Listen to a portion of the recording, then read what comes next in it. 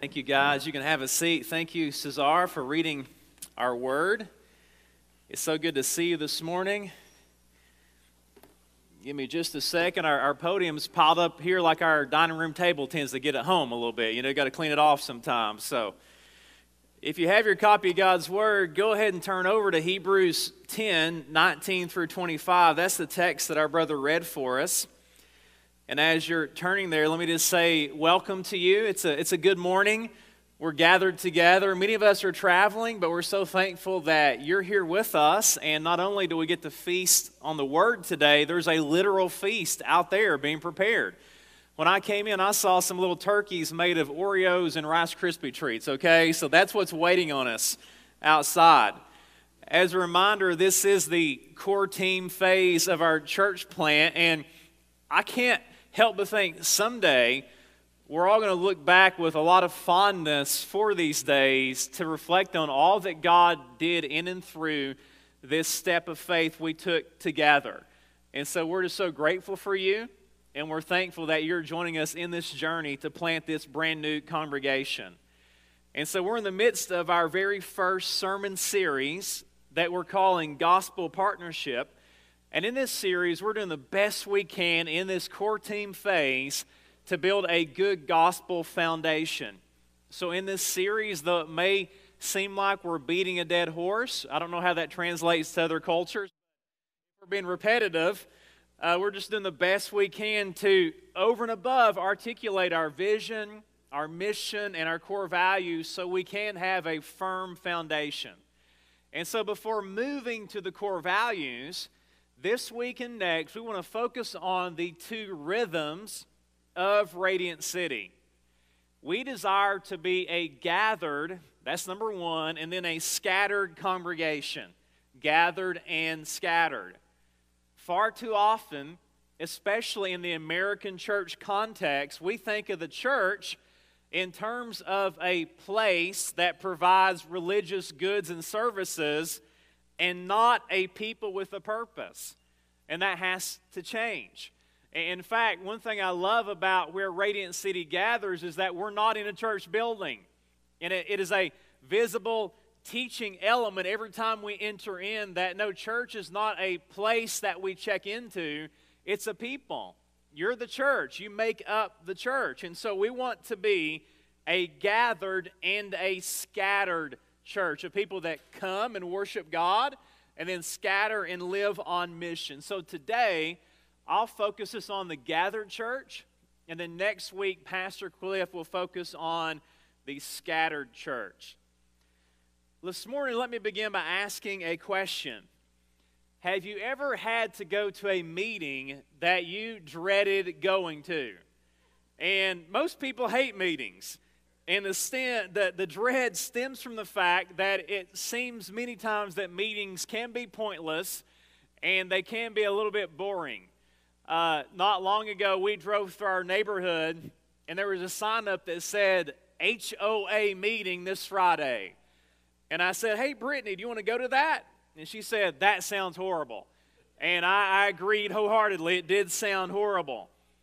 But at times, if meetings carry significant purposes, we might be more motivated to attend. For example, if your HOA is discussing a big brand new fitness and recreation center, you might be motivated to go there as opposed to talking about acceptable paint colors for your house, okay? If your place of employment is meeting to discuss the details of a big merger, you might be more prone to go to those meetings. Now, regarding local church gatherings, to be honest, many people in culture, they would rather go to the dentist. After a late Saturday night, you have to get up early. You actually have to put on pants and go somewhere. I mean, people dread sometimes going to church on Sunday mornings. And this stems from the fact that many people have had bad experiences with the church. They view it as an institution where somebody like me gets up and gives a long, guilt-inducing speech about how you've missed the mark in so many ways, but yet they never quite point you to the one who met the mark for you, namely Jesus Christ. And so my hope this morning is to highlight from Hebrews 10, 19 through 25, that every single meeting of a local church carries significant impact. It carries significance. It carries a significant purpose. I mean, what we're doing today is infinitely more valuable than any HOA meeting you could ever attend. So as we soak in these truths regarding the significance of a church gathered, I'm praying that God would press into our hearts, press into Radiant City's heart, that we should always prioritize coming together with our faith family. It won't always be this way. Sometimes Sunday morning attendance is a discipline, but I really hope that the prayer of our hearts will primarily be, church is something I get to gather with and not something I have to go to. Amen? So in the passages and chapters immediately preceding today's verses, the author of Hebrews, he's trying to espouse just what a great, exalted high priest that Jesus is. He's calling us to look into the priesthood of Jesus. And he's arguing that Jesus is a better priest. He's the mediator of a better covenant, the new covenant. And Jesus is a better sacrifice. When he gave himself on the cross to die for your sins, he was infinitely greater in that moment than any animal sacrifice, because his sacrifice atoned for sins once and for all. No more bulls need to have their necks slit anymore, because Christ was crucified on the cross. Now, in view of Christ's great priesthood, the author of Hebrews is going to tell us how we should live in light of his priestly work. And in short, here's how we should live. We should draw near, we should hold fast, and we should help each other. Draw near, hold fast, and help one another. Number one, draw near to God with confidence. If you're taking notes, that's number one. And this comes from verses 19 through 22. Let me read it again. Therefore, brothers, since we have confidence to enter the holy places by the blood of Jesus, by the new and living way that he opened for us through the curtain, that is, through his flesh, and since we have a great priest over the house of God, let us draw near with a true heart in full assurance of faith, with our hearts sprinkled clean from an evil conscience, and our bodies washed with pure water. So in light of the great priestly work of Jesus, verse 19 is telling us that we now have confidence to enter the holy places. And so this points us back to the Old Testament. And if you'll remember, in the temple, the inner sanctum of the temple was a place called the Holy of Holies. And that's the very place that God's presence dwelt. And listen to what Hebrews 9:7 says about the Holy of Holies. But into the second, that's the second room, the Holy of Holies, only the high priest goes. And he but once a year, and not without taking blood, which he offers for himself and for the unintentional sins of the people. So here's my question. If a well-prepared high priest could only go into the Holy of Holies one time a year, then what kind of hope, what on earth are we doing thinking that we have confidence to draw in anytime we want to? Well, the great news of the gospel is this. Your entrance into God's presence, it's not based on your perfections. It's not based on your merit. It's not based on your good work. Rather, it's based on Christ's perfect work on your behalf. That's the way we get to go in. Verses 19 and 20 tell us it was by the blood of Jesus. He was the once and for all sacrifice for our sins. And as his body was torn on the cross, the temple curtain was torn, symbolizing that we can walk in. Again, think back to the Old Testament. In that temple hung a massive curtain that was impenetrable to light. It guarded people from God's presence, and in a way that only God could have done it. When Christ died, that thick curtain was torn in half. It's glorious news. It means people like you and I can enter in boldly. We can draw near to God with great confidence. That severed relationship that sin caused has now been restored in Jesus. Now, notice verse 21. I love this. This really came alive in my heart this week when I studied this. And since we have a great priest over the house of God, Radiant City, that text does not say, since we had a great priest. It says, since we have a great priest. Not only did Jesus die, past tense, for our sins, but He resurrected in power. And now He's reigning at the right hand of the Father in heaven. See, all the other supposed priests, right now, they will die. And all the other priests throughout history, they are dead. But our priest, the better priest, Jesus, He's alive and He's reigning. And what this means for you, in a way that supersedes any pastor's faithfulness, even though we want to be there for you, it means that the priest known as Jesus, He's perpetually available to you.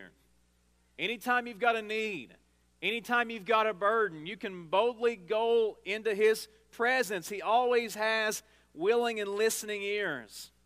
It means He is perfectly trustworthy. In an age where pastors have fallen to sin, and we read about these scandals of supposed priests, it means that the priest named Jesus, He will only operate with you and minister to you with a perfectly pure heart. I mean, you can take to the bank that Jesus will never let you down. He will love you perfectly. He will never be abusive to you. And He continually intercedes on your behalf to the Heavenly Father. I mean, we're happy to pray for you. We take prayer seriously. Your future city group, we want them to labor in prayer for you.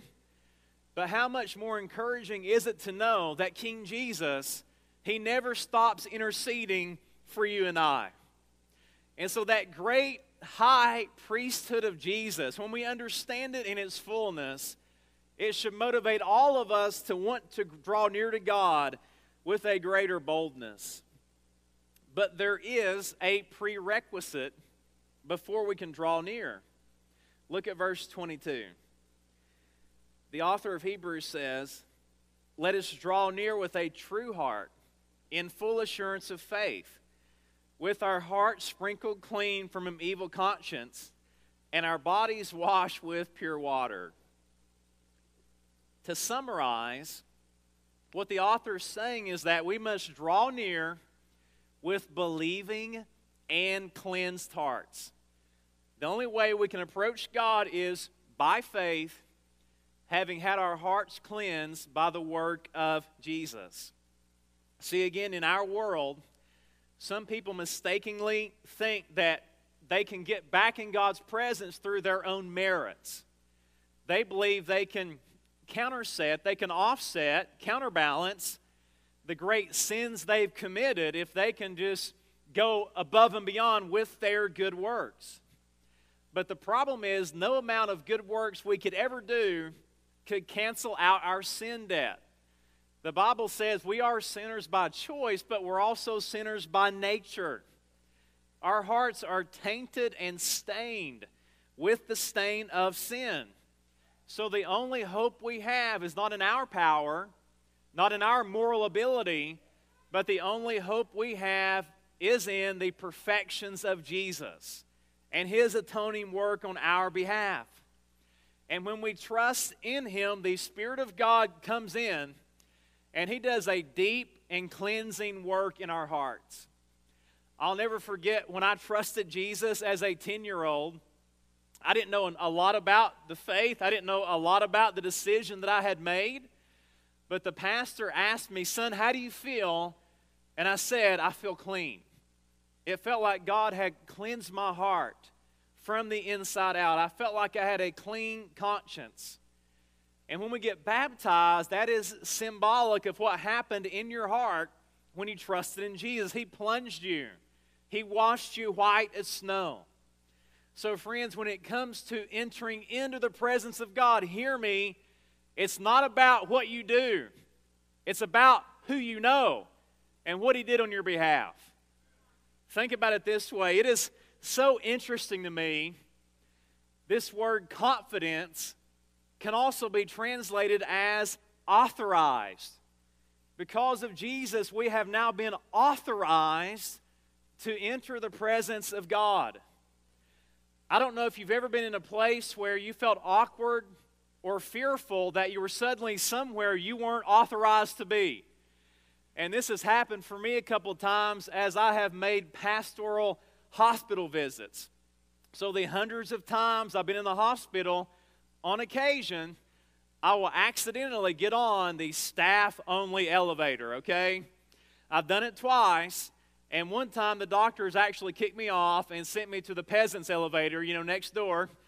And on another occasion, I got on, and I was the only one without scrubs on, and they kind of gave me the evil eye the whole way up. So fast forward a few years later, I remember when my son Knox was born. It was an emergency C-section, and something so unique about both our boys is that I was the first one to hold them both because my wife has been knocked out both times, okay? And so I had that privilege. Well, as Brittany's knocked out, as I'm behind the nurse and as we're wheeling my baby up to NICU, she gets on the staff elevator. And I instinctively stepped off and said, I can't go there. I've been rebuked before. But she said, no, honey, jump on this elevator, get in here with your son, and let's get this boy to NICU. See, I was able to enter into a restricted area because of my son. And so, Radiant City, our sins restrict us from entering into God's presence. But praise be to Jesus, because of the gospel, we are authorized to enter in because of the Son of God and the great work He did on our behalf. And so, friends, I want us to be a church that passionately pursues the presence of God together. I want us to see this command to draw in as an open invitation. Let's lock arms and go near continually to the throne of grace for whatever needs we have. This is why worship gatherings are so crucial. Through the word ministered on the platform, through the informal ministry of the word in the seats as we have conversation, we remind one another to not run away from God, but to go to Him again and again when trials and tribulations come our way. He's our refuge. Run to Him. Don't run away from Him. And then when we sin as believers, there's a proclivity to not want to face God, to go away from our Heavenly Father, to do what Adam and Eve did in the Garden of Eden when they hid from God. And so there are so many times, me included, when I need the reminders from my church family, wait a minute, God is not a disappointed and distant dad. He's your loving Heavenly Father. And He wants you to run to Him when you fail. His arms always stand open, anxious to forgive you and cleanse you if you'll repent before Him. So Radiant City, especially when we gather together, let's be a church that draws near to God with confidence. Number 2, in view of Christ's great priesthood, we should hold fast to the confession of our faith. Hold fast to the confession of our faith. Look at verse 23 again. Let us hold fast the confession of our hope without wavering, for He who promised is faithful. So, first of all, notice this is a corporate command. It says, let us hold fast. Let's do this together. We're to hang on tightly to this together. Well, what are we holding on to? It says the confession of our hope. And so the confession of faith simply refers to the teaching of Christ, the proclamation of the gospel, the glorious truths of Scripture that we believe to be infallible, inspired. That's what we're hanging on to. And I love that the author of Hebrews says it's a confession of our hope. It means that doctrine, our confession, is life-giving, not depleting. See, a lot of people, when they think of doctrine and teaching, they think of boring. They think of drudgery. They think of an HOA meeting, okay? But he's trying to say, no, wait a minute. The truths we have in Scripture, they're precious. They fill our cells with the hope of Jesus. They're life-giving. They're not depleting. They give us encouragement. They give us resolve to press on. Now, notice it says we're to hold on without wavering. Now, we could say a lot about that, but what that term is pointing us to is persevering in the faith. It's pressing on and not giving up. It's making it until the end. As so many of our senior ladies say, I'm all in until it's all over. That's what it's pointing to. Now, the reason we need that pointer, though, is that Christianity is a hard race to run. I mean, think about your own life. Think about friends and family members that at one time were faithful Christians. And unfortunately, many of the people that we could say that about, now they're on the sidelines looking on. And this is because there is great cost involved in being a disciple. It's worth it, but it's costly. Remember, Jesus said in Matthew 7:14, but small is the gate, and narrow the road that leads to life, and only a few find it. And so, yes, the journey of following Jesus, it is absolutely worth it. Again, talk to a senior saint who's been on the journey for decades, and they will tell you that. But let me warn you, it will be very difficult to hang on at times. Temptations will come your way, and they will threaten to entice to get you off the narrow pathway. Many of us have gone through or will go through intense seasons of suffering. And during those times, you'll wonder if God's really good. Is all this really worth it? We, therefore, all need each other, the help of the church, to hang on to this confession of faith. Listen, you won't make it on your own. God did not design the Christian life to be lived in isolation. You need the help of your faith family to hold on to this confession. You know, if you think about it, there are certain tasks in life that are nearly impossible to do alone. I mean, I can't tell you how many marriages have been tried and how much sanctifications happen when you try to put up a beach canopy together when the wind's blowing, okay? I mean, can't do that by yourself. For me, I have determined it is impossible to fold and to put a fitted sheet on the mattress alone. I mean, I can't do it. My faith is tested every time. So there are certain tasks in life where you need some other hands to hold it down, to help you to hang on. And so hear me plain and straight. For your faith, the sake of your faith, making it until the end, you need many other hands to help you hold it down. You know, just for example, when we come together as a gathered church and we hear the word taught, we're reminded that, man, the Word of God has marvelous internal consistencies. And it's grounded in historical realities, and it strengthens your faith. When we gather together and our souls are weary, how often, as you've lifted high the name of Jesus and have kind of gotten lost in the gospel, has your own soul been lifted up? When we come together and serve each other through encouraging words and works, it helps to lift up the burdens that threaten to bog us down on our journey to heaven. And when we gather together and by God's grace we see salvations and we see baptisms and we see people cross over from death to life, we're reminded that, wait a minute, lives can be changed because of Jesus. And everything we're doing, from the step of faith we took, to our financial stewardship, to all the sermons we prepare, to all the food we're serving, to all the kids we're loving, it is all worth it. We need that reminder. We need to remind one another of Christ, of whom verse 23 says is faithful to keep His promises. And when we remind one another to look to Him, to His faithfulness, it helps us to carry on in the faith when we're tempted to give up. Now, we certainly have a role to play in our perseverance, do we not? I mean, the Bible tells us that we have to walk in faith.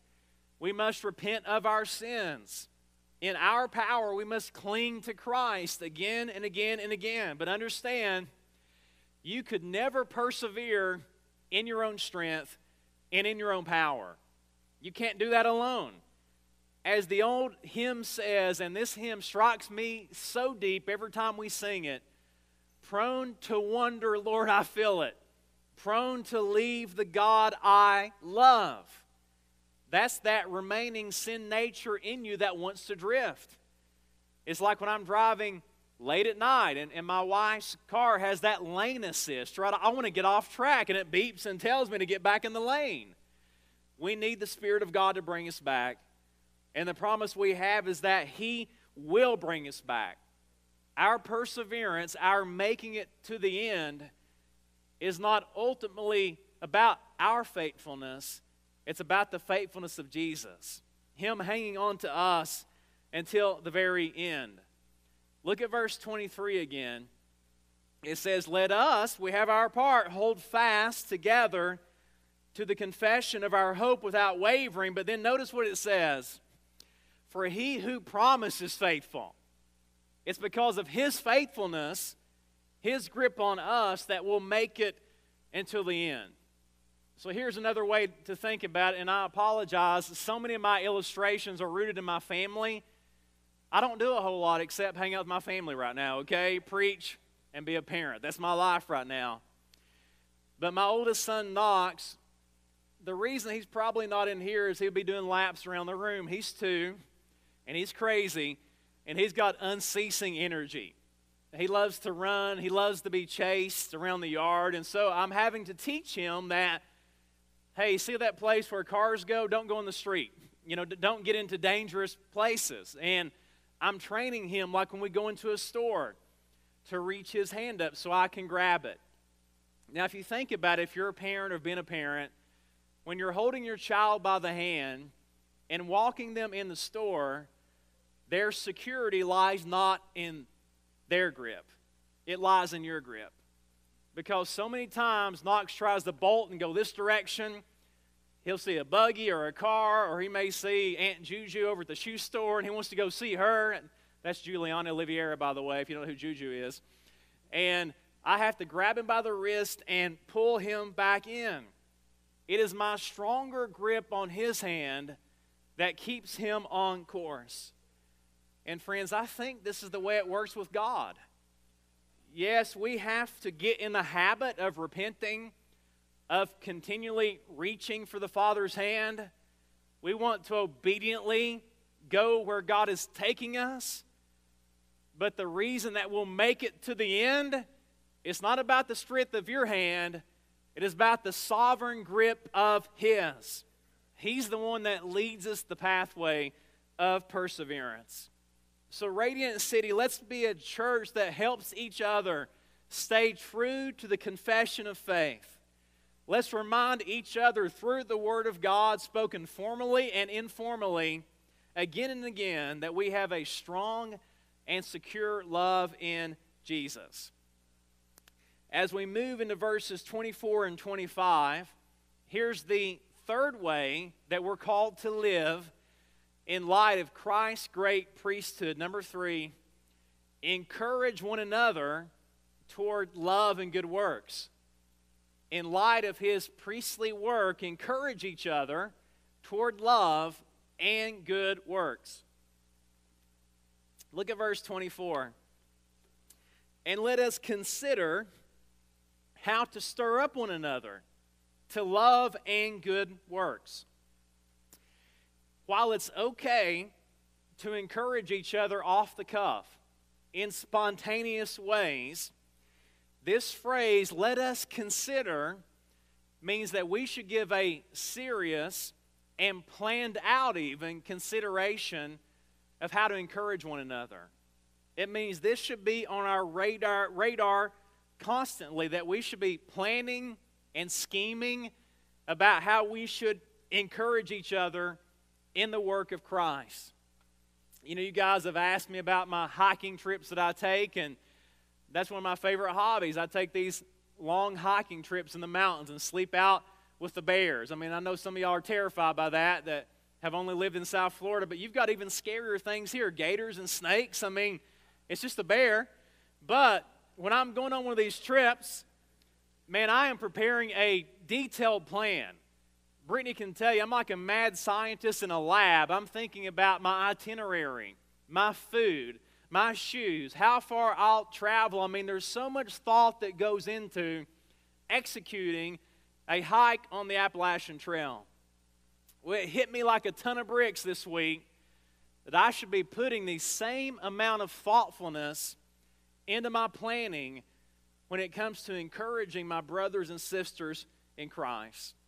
Can I just give one small example? And they would never want me to mention this from the platform, but in passing, a few Wednesday nights ago, I joked that my wife and I's favorite fatty, sugary treats are Chips Ahoy cookies and Lucky Charms, okay? I mean, I'm a grown man, but I confess, I love those magical charms with marshmallows, okay? I love them. And the next day, lo and behold, we get a delivery, 5 boxes of family-sized Lucky Charms and Chips Ahoy cookies. And we said, where did these come from? From the Lord? They said, no, from Sal Delfino, okay? And so that was very thoughtful encouragement to my family. Now, he may send me into early onset diabetes, I don't know, but that was encouraging us because it was thoughtful. And that's how we should encourage one another. I love the word here translated stir up. In verse 24, this is a very strong word. It's used in a strong way in the New Testament. In fact, when Paul and Barnabas had their big blow-up, their fight, in Acts 15, this word is used to talk about their conflict. And so we've all been stirred up in bad ways when somebody pulls out in front of you in traffic, or you find that somebody's been talking about you behind your back. I mean, you can feel that anger rise up in your heart. It's being stirred. Well, here the author of Hebrews, he's using the word in a positive way. He's saying that we should give so much attention, so much thoughtfulness to encouragement that it causes love to be stirred up into the hearts of the brethren. And the hope is that as love is stirred up, it will overflow into kingdom work. See, the reality is we all get faint-hearted at times, even your leaders. And sometimes a box of Lucky Charms goes a long way. And so we need to encourage one another. We all wonder whether or not we're doing a good job. Many of us have this internal record of bad self-talk that always is on repeat, and it says things like you're not good enough or smart enough. And this is why we all need to get into the habit of receiving the gospel spoken into us and speaking it into the lives of others. You know, young mothers that are raising kids and are tempted to pull their hair out need to be reminded that it's worth it. You're making disciples at home, and that you're probably doing a lot better than you think you are. And that even when you fail as a parent, there is so much grace and forgiveness for you to keep on keeping on in the home. When young athletes don't perform well on the field, like Cliff playing soccer, when all his dad could say was, good job running up and down the field, you know? Athletes need to hear that your identity is not bound up in your performance. Your identity is secure in Jesus. In our culture, we have a bad tendency to only open our mouths when we're upset, when we want to levy a complaint, when the service is bad at the restaurant. As Christians, how much more should we open our mouths to speak life, to speak hope, to speak encouraging words, to lift up the faint-hearted, and to even celebrate the ways we see people serving Jesus in excellence. And then in verse 25, we get the very best context for encouragement. It says, not neglecting to meet together, as is the habit of some, but encouraging one another all the more as you see the day drawing near. And so, Radiant City, understand that the very best context for encouragement is face-to-face interactions. And we have to keep this in mind during a pandemic. Now, out of love for neighbor, out of necessity, churches have had to make challenging decisions to delay services, to go to virtual-only models. And we still have many people, even in this flock right now, staying home and tuning in from afar out of an abundance of caution. We understand that. And we're grateful that we can stay connected through social media and live streaming. But based on verse 25, we have to understand that all of that will always be second best. God designed His people to routinely, to frequently get together in person. And this is why pastors are so slow to cancel gatherings, because it's so challenging at times to square this command with the pandemic that we're living in. So all this is a plea to pray for leaders and pastors, to be faithful to the Word, but to be smart and to love our neighbors well. But with everything equal, when things are back to normal, whenever that is, maybe after the vaccine, here are the two primary reasons that we should not neglect assembling. Number one, listen to this. To neglect the church is to neglect Christ. Think about that. To neglect the church is to neglect Jesus. I can't tell you how many good old boys back home say things like this. Well, Pastor, me and Jesus, we've got our own thing going. I don't need the church family. My sanctuary is the woods. My sanctuary is the lake. But the Bible teaches that God's people are united to Christ. And Christ so closely relates to His people, the church, that you can't separate Him from a local church. You can't parse Him out. Remember Acts chapter 9, when Saul was on the road of Damascus, on his way to terrorize Christians. He has an encounter with the risen Lord, and here's what the Lord says in verses 4 and 5. And falling to the ground, he heard a voice saying to him, Saul, Saul, why are you persecuting me? You see what I'm getting at here? To persecute God's people is to persecute God.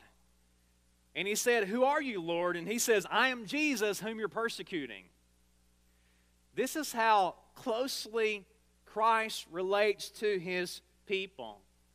That to persecute His followers is to persecute Jesus. Therefore, to neglect the church is to neglect Christ. You can't worship God rightly. You'll never do that alone unless you come together routinely with a church family. It's okay to worship God alone. We're after way of life worship, but it can't just be alone. You've got to come together with God's people. Number two, we should not forsake assembling, because to neglect the church is to neglect your soul. Your soul will shrivel. How many of us in the pandemic, especially when we were virtually only, you could feel your soul shriveling? There's lonesomeness, loneliness. We shouldn't neglect our souls. Understand that we were all created for community. We all need relationships, even introverts. God designed all of us to be interdependent on one another. That inner wellspring of your life, your soul, it will never flourish apart of Christian community. You know, in many arenas of life, we know that we'll pay the price if we neglect certain things. If you don't work out, your heart won't be healthy and strong. If you don't go to the dentist, you'll have lots of cavities, okay, over time. If you don't brush your teeth, you'll get cavities. If you don't study, you'll flunk out of school. If you don't practice, you won't get played by your coach. You won't excel in the athletic arena. In life, we are in the habit of giving ourselves to discipline when it comes to so many rhythms of life. But many believers neglect perhaps the greatest discipline we could give ourselves to, the gathering of the local church. And understand, when we neglect it, we do it to our soul's detriment. Well, as we conclude this passage, let's look at the final words in verse 25, the second half of verse 25. And I hope this leaves us with a ring of urgency as it relates to gathering with our faith family, as it relates to encouraging one another. It says, "And all the more as you see the day drawing near." And all the more as you anticipate the return of Jesus. Have you ever thrown a surprise party for somebody? You know, not long ago, some of the ladies threw one for Kyle. He graduated the police academy, and I missed it, man. I was out of town. But I heard it was good, and they worked so hard. They had balloons together. A cake was put into place. And when you're throwing a surprise party for somebody, a sense of urgency gets in your bones the closer it comes to time for them to get home. But if you think about it, as you're acting in urgency, man, get the balloons ready, get the cake ready, make sure it's prepared. You're not operating out of a sense of dread or duty. You're operating out of delight, because you can't wait to see their face. You can't wait to see the joy that strikes them when they walk through that door.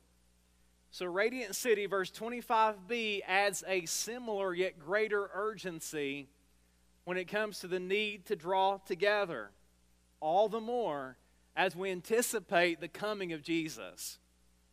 And as we anticipate Christ's coming, we don't gather out of drudgery or duty. We gather out of delight and joy. It's our joy and honor to gather and to worship the one who saved us from our sins. And we don't dread Him coming back, because when we see Him, it won't be wrath. If you're in Christ, it'll be love. It'll be delight. You'll get to see His face smile as He hopefully says to us, "Well done, my good and faithful servants." And friends, I believe, based on what we're seeing in today's world, that He's coming back sooner than later. We're at least a day closer to it today than we were yesterday. So friends, in the meantime, in the most difficult of years, maybe the hardest year we've ever been through, let's not neglect one another. Let's not let politics and preferences drive us apart, but let's keep coming together.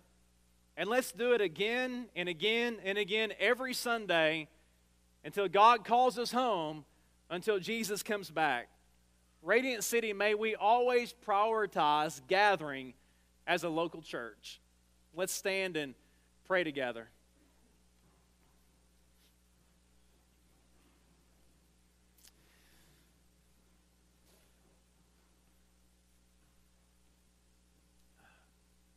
Father, we thank You for Your word, and we are grateful for this command. But God, when we see Your commands in Scripture, help us to always see it's for our benefit, for our good, and not for our dread.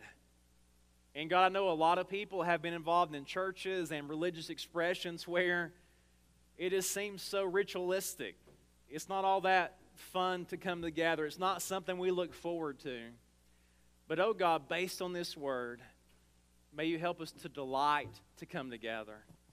May it be something we anticipate all week long, gathering together with Your people to worship You. So this morning, God, I pray that we would leave with just a greater appreciation of the gathered church. And we ask this in Your name. Amen. Well, hey friends, one thing we get to do